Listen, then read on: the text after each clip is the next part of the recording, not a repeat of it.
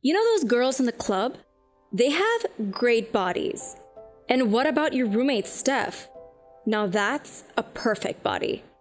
Why don't you lose weight so you can look like her? A couple of years ago, I met this cute guy while I was writing in my local coffee shop. The second he walked in, my attention went right to him, and I was so smitten. He looked over at me and I instantly broke eye contact. I couldn't help it. He was so darn cute. I ducked my head below my computer screen, peeping to get a glimpse of him and his chocolate brown hair.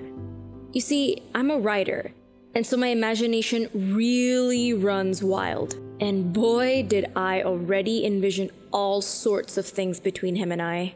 He was just so cute that I couldn't let him walk by. So I gathered up the courage to speak to him. "Hi, I'm Anna," I introduced myself. He greeted me back and told me his name. He told me that he was new in town and was looking for new friends. "Oh, really? I'm quite a little hermit, but I'd be happy to show you around," I said, trying to hide the excitement in my voice.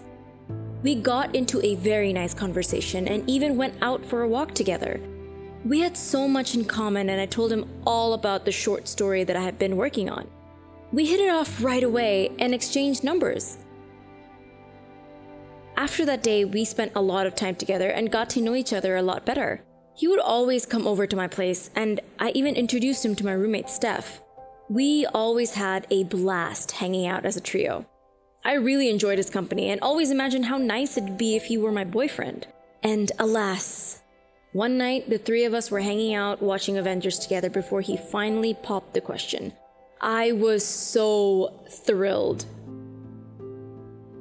Unfortunately, he lived across town, so it was really difficult for us to find time to hang out.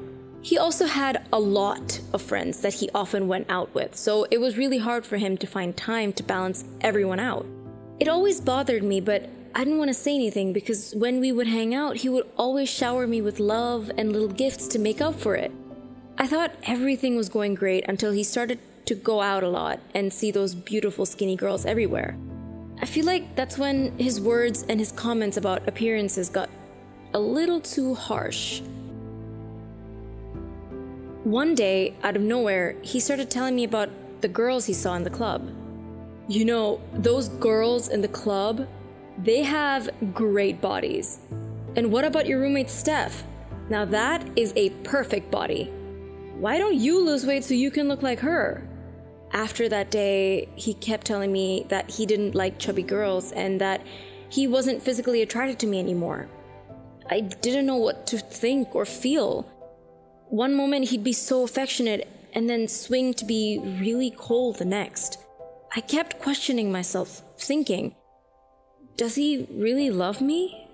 Is he gonna break up with me because I'm too fat for his liking? I was so confused. So I told him that I tried my best to lose weight and to look better. But because he kept saying all these harsh comments, I couldn't help but get upset.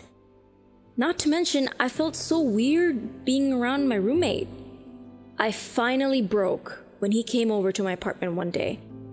We all sat around the kitchen table just chatting before I caught him looking at my roommate up and down while she put away dishes. What the heck? He just looked her up and down right in front of me. I tried not to break down right there and then, but I held it together. After that day, I started hating myself and the way I looked. I began comparing myself to her constantly, asking her what she ate that day, dressing the same, doing my hair the same, anything so I could keep up. I thought that if I looked like her, then maybe he'd love me more.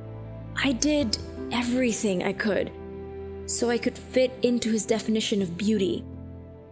But I was struggling. I ate a lot less, exercised a lot more, but my weight didn't seem to go down. And while I was miserable dealing with all of this, I could hear from our friends about him being flirty with other girls, and it made me feel so insecure. Everything that happened made me extremely stressed. I knew that I had to do something to make it better between us. He barely had time to see me, on top of living so far from me and attending his college classes, that I decided we needed to spice our love life a little. I needed to get him to become more attracted to me than those skinny girls. I was desperate. So I shopped online and picked out a naughty outfit. I thought that spicing up our love life could create some thrill in our relationship. How about that nurse outfit? That should do the trick. I waited for a day when my roommate wasn't home and invited him over. I had lit the room with candles and delicious scents to set the mood. I knew this would make him happy. I laid on the sofa waiting for him, and the second he walked in, he looked completely shocked, and not the good kind.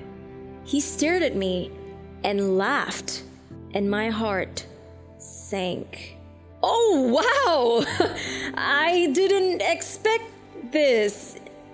You kind of look like the nurses you see at foster homes. I lay there speechless at first. I felt so humiliated and worthless in my outfit. I couldn't take it anymore, and so we got into a huge fight. In the end, he walked out of my apartment and he refused to talk to me again. Somehow, I was the unreasonable one. He blocked me on everything. I missed him so much, and I asked Steph if she could talk to him for me because she was friends with him on social media. I don't understand.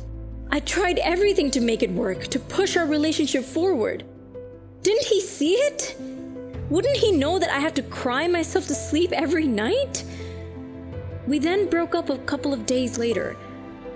I was terribly sad and lonely. I didn't feel like myself for a long time after everything that happened. At this moment, I was starting to lose some weight, hoping he would come back to me because I was looking skinnier, but he didn't. A while after our breakup, I finally felt better and came to realize that he never loved me for who I am at all. Instead, he loved me for who he wanted me to be. The situation got me thinking, why was I giving my love to someone who wasn't going to appreciate it? Why would I change myself to be someone else that is the opposite of who I am for someone? It had been a while since the breakup, and I can now confidently say that I am finally happy being me and making a better change for myself. I spent time working on my writing and even finished my own novel. I stopped comparing myself to other women, and I learned to love my body for the way that it is. Voluptuous and beautiful. I'll never let someone make me feel that way again, because change should not be for anyone else but yourself. You are the boss of your own happiness.